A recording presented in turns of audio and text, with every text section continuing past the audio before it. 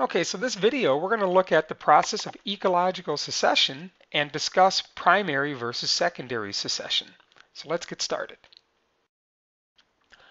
What does succession even mean? Let's use another example first. If I were to ask you what president succeeded Jimmy Carter, I hope you would know, oh, that was Ronald Reagan. Who succeeded Ronald Reagan? That was George Bush Sr. Who succeeded George Bush Sr.? That was Bill Clinton. Who succeeded Bill Clinton? That was George Bush Jr. Who succeeded George Bush? That was Barack Obama. And who succeeded Barack Obama?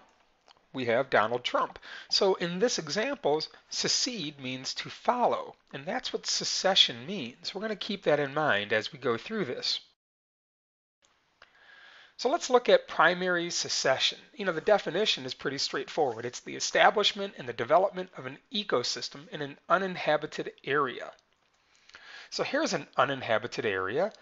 And what happens is this ecosystem is going to go through a series of changes. So small life begins to grow, and then a little bigger, and then a little bigger, and then a little bigger. How does this gradual series of changes occur within this environment? That's what this video is going to discuss. So when it comes to primary succession, there's really two modes in which this is going to occur.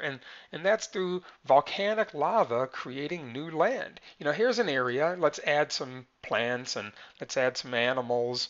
And let's say in the background of this area, there's an erupting volcano.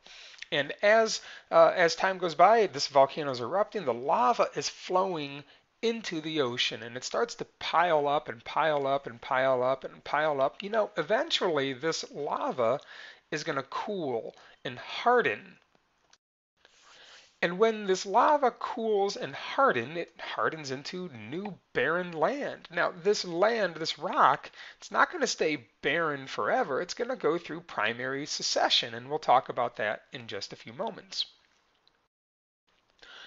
Here we have a picture of some lava flowing into a body of water, probably into an ocean. And eventually this lava is going to cool and solidify, and eventually you can walk around on it. And eventually this will turn into, a wilderness ecosystem.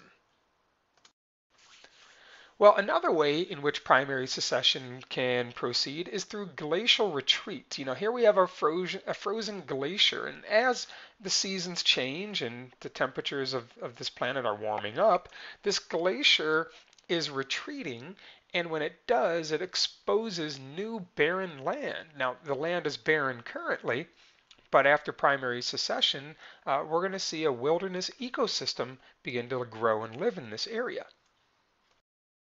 Here's a great picture from 1909 taken from a glacier in Alaska. Watch how the picture changes almost 100 years later. Notice how the glacier has retreated and the barren rock is actually very full of green vegetation in this picture. So how does this process occur? Well, let's start with actually the volcano example. Let's use here's some lava flowing into an ocean. And eventually this lava is going to cool and harden into rock or land. And here again we have the rock has hardened, the lava has hardened, and it's barren. It looks like a vast barren wasteland right now. So the first organisms to inhabit this barren rocky world are what are called pioneer species. Now, if I ask you what's a pioneer? Well, here's an example. Lewis and Clark were European pioneers that first explored westward across America all the way to the west coast of California. Alexander Fleming, Sir Alexander Fleming, was a pioneer in medicine. He helped to develop the first ever antibiotic called penicillin. And Elvis Presley was a pioneer in rock and roll. These three examples nicely show what a pioneer is. They're one of the firsts to come along. And in this case, pioneer species are the first organisms to inhabit this new land. Now, I'm not talking about the people in the picture.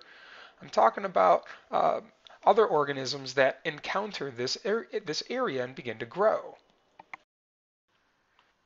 So what organisms are even capable of growing in a vast wasteland? Well, moss would be one. Here's a picture of moss growing on a rock, and lichen is another. Lichen is a mixture of a bacteria, a algae-like bacteria, and a fungus living together mutually.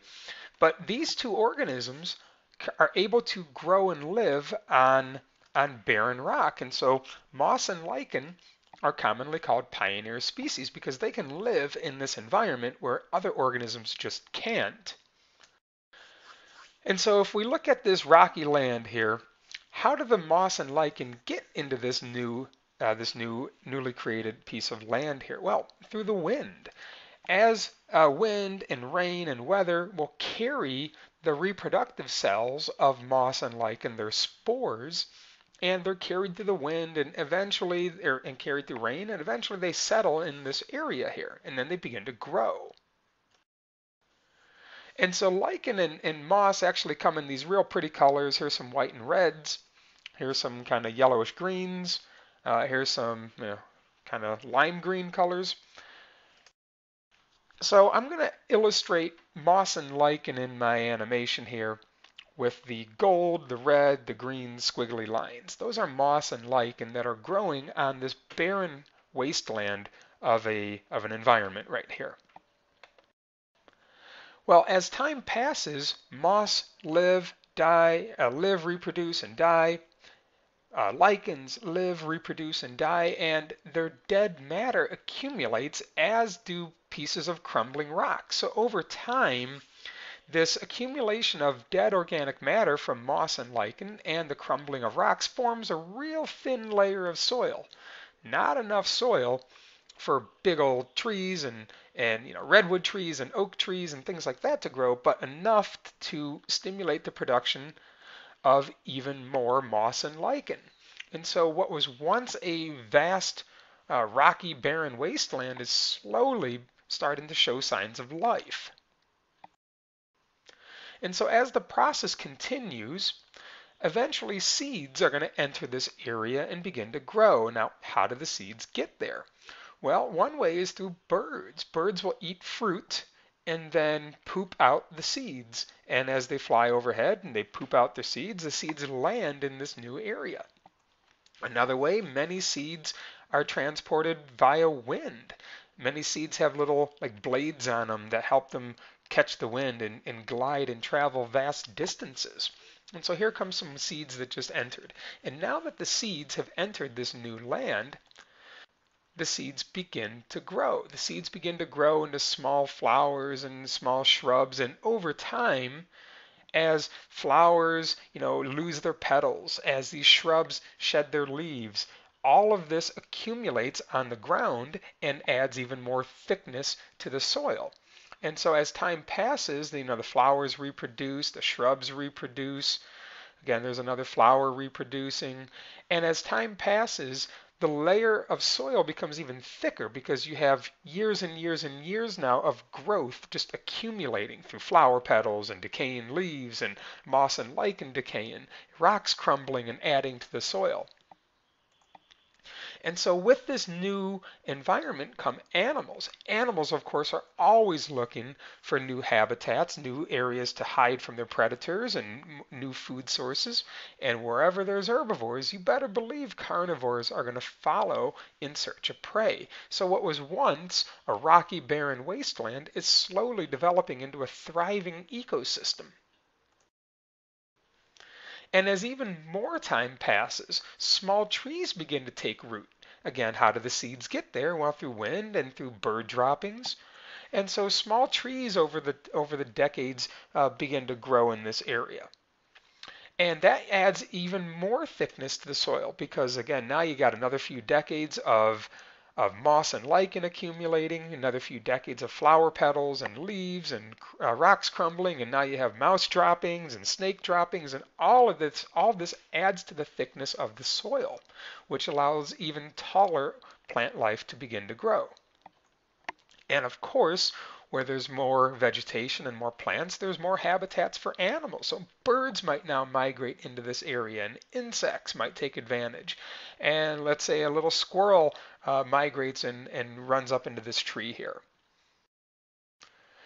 And eventually we reach the climax community. Notice how the soil became even thicker because as the decades go by, more and more organic matter accumulates. More and more soil accumulates on the ground, and larger trees begin to take root.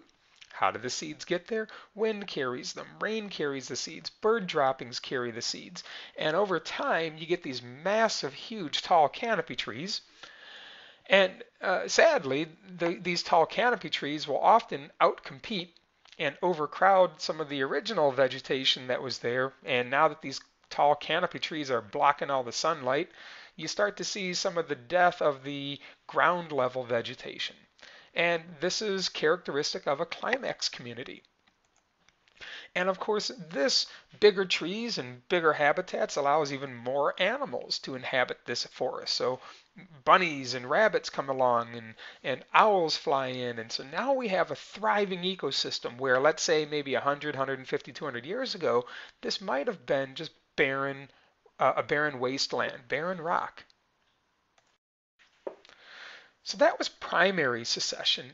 Now let's start with secondary succession. So it's a change that takes place after a disturbance occurs in an established ecosystem. So here's our climax community that we just finished talking about. And let's say a disturbance happens. Maybe it's a forest fire, a flood, some type of disturbance. And in this case, we're going to show you that the secondary succession process is just much faster because the soil still exists. So in this case here we have a lightning strike and it starts a fire and oh man, we have this wildfire, and of course birds are going to fly away and whatever animals can run away, and eventually this fire is going to spread and eventually could be the death to some of these trees here, and eventually as time goes by, as fuel runs low, eventually the fire goes out. Well, once the fire is out, notice how the soil still remains. So secondary succession is going to reestablish this ecosystem. So as time passes, grasses begin to grow. Again, seeds drift in the wind and through rain and through the droppings of animals. And eventually small shrubs and bushes and flowers will begin to regrow. And eventually trees will regrow. And wildlife will come back and reoccupy this area. This is secondary succession. And eventually we come back to our climax community where, because the trees are so tall and dense, they actually might crowd out some of the smaller vegetation. The ecosystem has reestablished itself after this disturbance. That's secondary succession. Here's a real nice series of pictures that were taken that nicely show secondary succession after a forest fire. So this picture right here was taken 1 year after this fire was extinguished. Well, now here's the same area 2 years after the fire. Here's the area 3 years after. 4 years after. Notice how the ecosystem is reestablishing itself. Here's 5 years after. 6 years after. 7 years after. 8 years after. You see, as time passes, more and more and more growth accumulates, and as time continues, this environment will be reestablished, and that's secondary succession.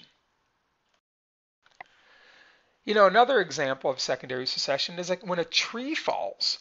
When a tree falls in a forest, that leaves a big gap in the canopy, and that gap is a resource for other trees because if you can grow and occupy that gap, you have access to sunlight. And so as a tree falls through the act of secondary succession, other organisms will reoccupy and fill in that gap. And it might be a different species of tree, it could be the same species of tree, but eventually that gap gets filled in and the ecosystem is reestablished. There's some real interesting examples of secondary succession.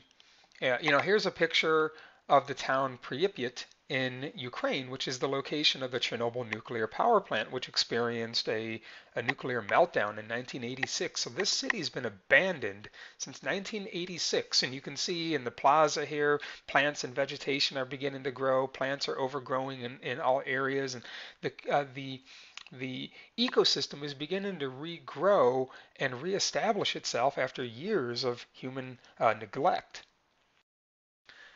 Speaking of neglect, here we have urban decay, and here's a picture in New Jersey. Again, you can see in areas that aren't well maintained. You can see the sidewalk is crumbling and plants are beginning to break through, and life and the life in this once ecosystem is trying to reestablish itself. If I'm not careful, I can get sucked into Wikipedia and read about these all day, abandoned farms and ghost town. Here's a farm that was abandoned. At one time, this farm was cultivated and had crops, but after being abandoned and neglected, the ecosystem began to reestablish itself in this area here. So there you have it, primary versus secondary succession. If you're in my biology class, pause the video and try these and let me check your answers and see how you did. And I hope you enjoyed the video. Thanks for watching.